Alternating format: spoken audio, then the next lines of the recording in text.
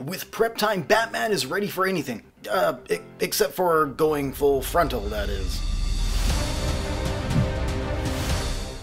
What's going on, my comic comrades? I'm Shell, and welcome back to CBR.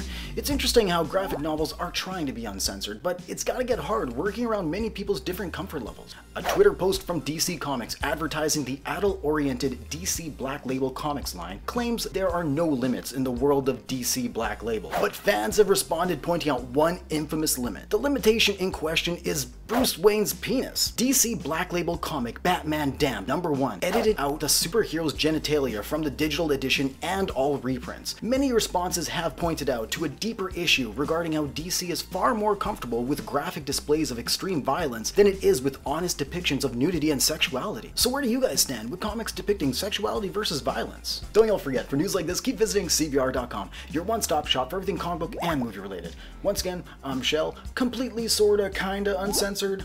Thanks for stopping by, and I'll see you next time.